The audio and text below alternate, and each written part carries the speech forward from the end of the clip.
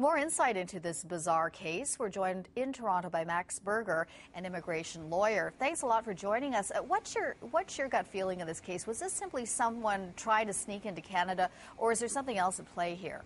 Well, it's hard to know until we get more information, but let's put it into context. Canada sees about 35,000 refugees every year, and most of those travel with false documents because they're not able to get a visa to come to Canada.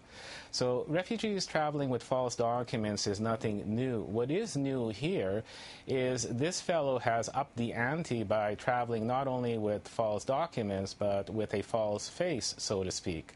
So whenever there is something new, something out of the ordinary, it tends to arouse public interest. Witness, of course, the 500 Tamils in BC last summer. If they hadn't come by boat, if the same number had come by air over a period of several months, no one would have noticed. But we may never know what the details of this refugee claim are because these hearings are held in private in camera.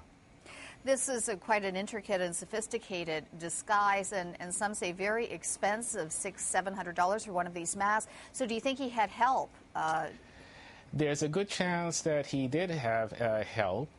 Keep in mind, this is the first time someone has been caught traveling in this way. It might not be the first time that someone has tried it and been successful at it without detection. Have you ever seen something like this?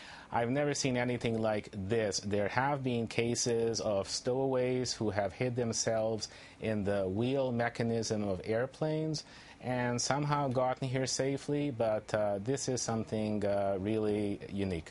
Max, you know, it's interesting because we reported the fact that he boarded the plane with the disguise on and then mid-flight took it off. Why do you think he did that?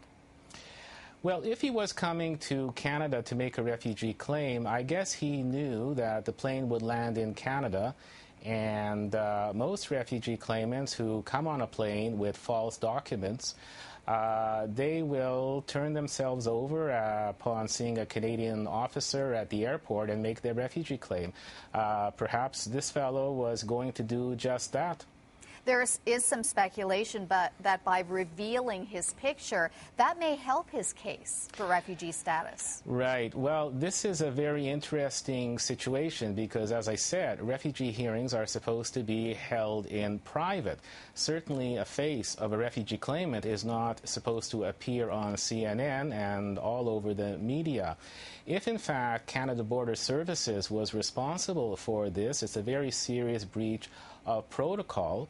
And it may give this fellow a genuine refugee claim because the photo that we see of him, his actual photo with his eyes blacked out, he may still be identifiable from that photo. And the Chinese government might not take too kindly to one of their nationals coming to Canada and making a refugee claim and embarrassing them. So Canada Border Services may have unwittingly given this fellow a valid refugee claim. Interesting. Max Berger, great to talk to you. Thanks a lot for this. Thank you.